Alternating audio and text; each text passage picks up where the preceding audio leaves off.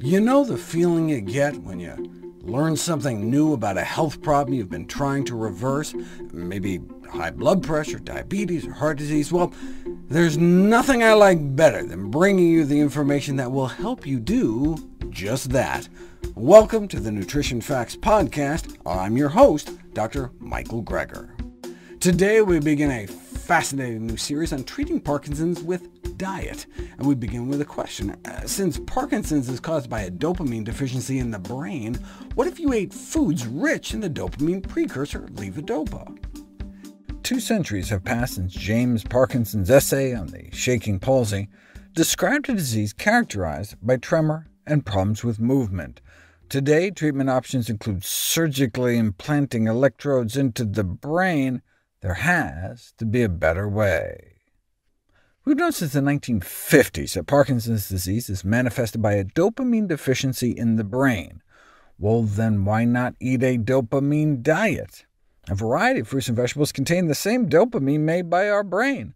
Unfortunately, dopamine can't cross the blood-brain barrier, and hence is ineffective as therapy.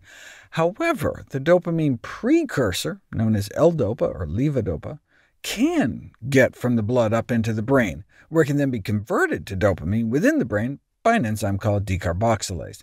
We don't want the levodopa to be converted to dopamine outside the brain, because then it can't get in, so we give people a decarboxylase inhibitor, which itself can't get into the brain, so that keeps levodopa from prematurely turning into dopamine before it gets into the brain where we need it. So eating dopamine-rich foods doesn't help, but what if we ate levodopa-rich foods?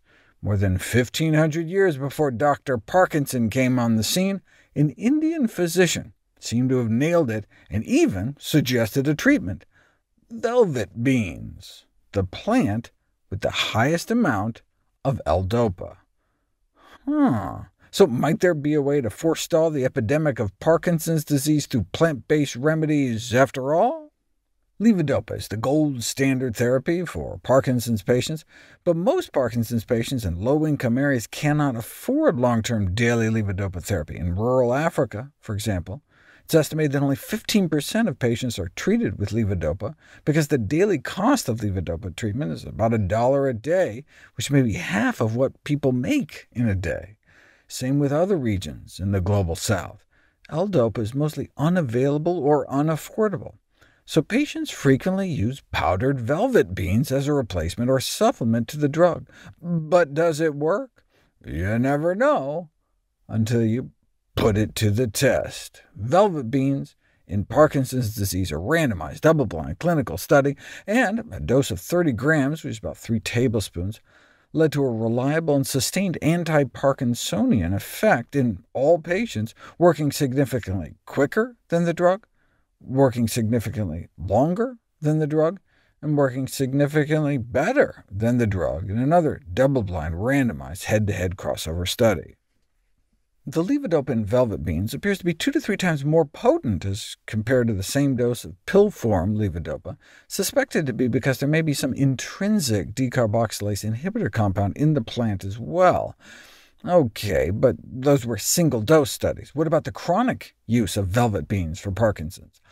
14 patients with advanced Parkinson's received roasted velvet bean powder, or the standard drug, switching back and forth for months, looking at changes in quality of life, activities of daily living, movement and non-movement symptoms, and time with good mobility without troublesome involuntary writhing movements.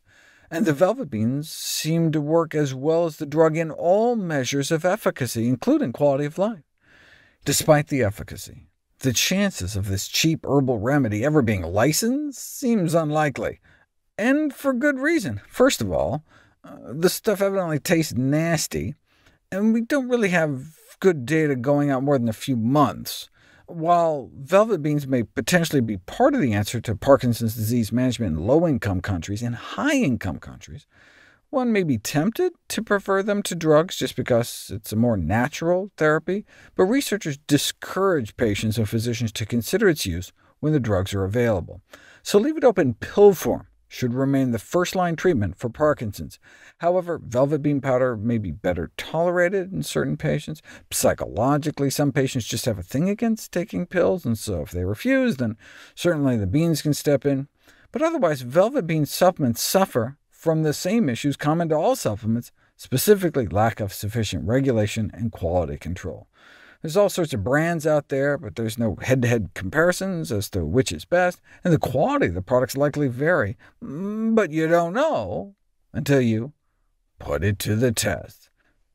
6 brands of velvet bean product were ordered through the internet, and most of them, 4 out of 6, showed a large discrepancy between the claim on their label and the actual L-DOPA content, and only 2 even came close. The remaining products contained considerably less than 10% in 2 cases. Too bad there isn't a food source of L-DOPA that you could just eat instead of taking in a supplement. Well, wait a second. L-DOPA was originally discovered more than a century ago in fava beans. Might eating fava beans help with Parkinson's? I'll explore just that question next. Increased risk of Parkinson's disease has been associated with exposure to pesticides, consumption of dairy products, a history of melanoma, and traumatic brain injury. Why is the risk of Parkinson's disease increased among individuals with high milk and dairy consumption? It could be the animal fat, maybe the animal protein. So why not use a plant food diet for the risk and management of Parkinson's disease?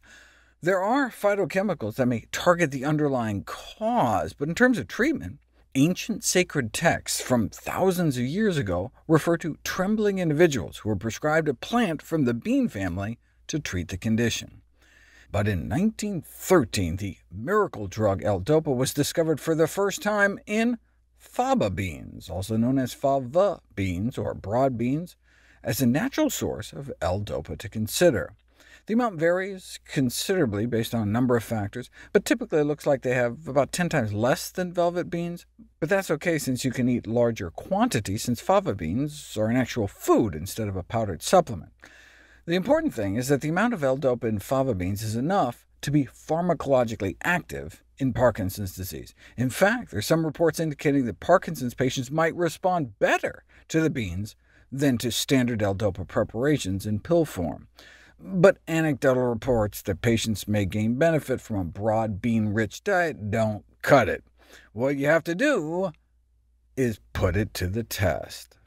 Parkinson's patients were fed about 1 1/3 cups of cooked fava beans, and during the next 4 hours a substantial clinical improvement was noted. In fact, similar to the improvement seen after receiving the standard pharmacological combination of L-DOPA plus carbidopa, the decarboxylase inhibitor drug I talked about in the last video that boosts L-DOPA levels in the brain. No surprise that there was a similar effect, since they had very similar L-DOPA levels in the blood. In fact, half the time you could hardly tell the beans from the drugs. How could there be the same levels if the bean L-DOPA lacked the carbidopa booster drug? Because fava beans may not only be a natural source of L-DOPA, but a natural source of the carbidopa booster too. So the consumption of fava beans has the potential to increase the levels of L-DOPA and carbidopa in the blood, with a marked improvement in muscle movement performance of the patients with Parkinson's disease without any side effects. In fact, they work so well you have to be careful about abruptly stopping them. There's a condition called neuroleptic malignant-like syndrome, characterized by fever, rigidity, all sorts of neurological problems, muscle breakdown, altered levels of consciousness, which is usually precipitated by an abrupt withdrawal of the L-DOPA drug caused by an acute dopamine-deficient state. Well, you can see the same thing if you're treating your Parkinson's with fava beans and then all of a sudden stop them. Alternative therapies carry similar risks to traditional agents, because in this case they really are the ultimate traditional agent. There are some downsides you don't see with the drug, though, like fava-induced flatulence.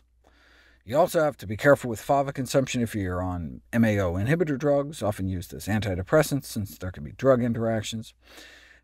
And then there's the risk of a condition known as favism. There's a genetic mutation that occurs in about 1 in 20 people, and at even higher rates in those of African, Asian, and Mediterranean descent, in which people lack an enzyme that's necessary to detoxify certain compounds found in fava beans. And without the enzyme, fava bean consumption can cause your red blood cells to rupture.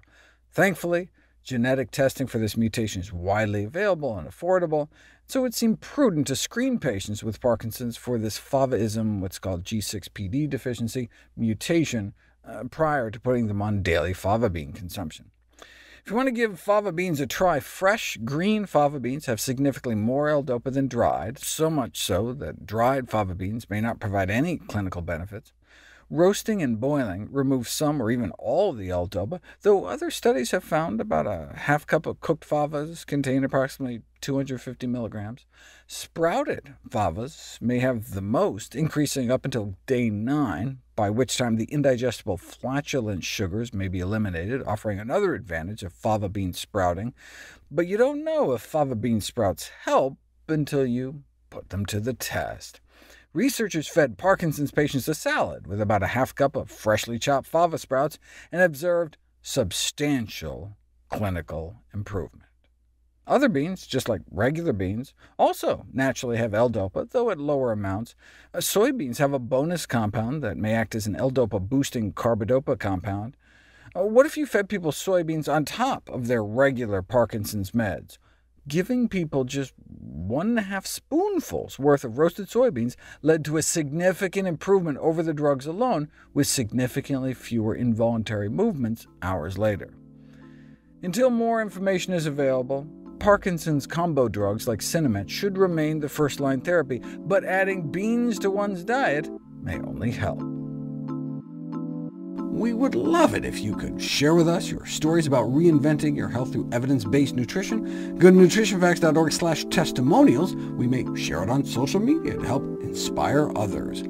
See any graphs, charts, graphics, images, or studies mentioned here, please go to the Nutrition Facts podcast landing page. There you'll find all the detailed information you need, plus links to all the sources we cite for each of these topics. My last 2 books are How to Survive a Pandemic and the How Not to Diet cookbook. Stay tuned for December 5th, 2023 for the launch of my new one, How Not to Age. And, of course, all the proceeds I receive from the sales of all my books goes directly to charity. NutritionFacts.org is a non-profit, science-based public service where you can sign up for free daily updates on the latest in nutrition research via bite-sized videos and articles. Everything on the website is free. There are no ads, no corporate sponsorships, no kickbacks, strictly non-commercial, not selling anything. I just put it up as a public service, as a labor of love, as a tribute to my grandmother, whose own life was saved with evidence-based nutrition.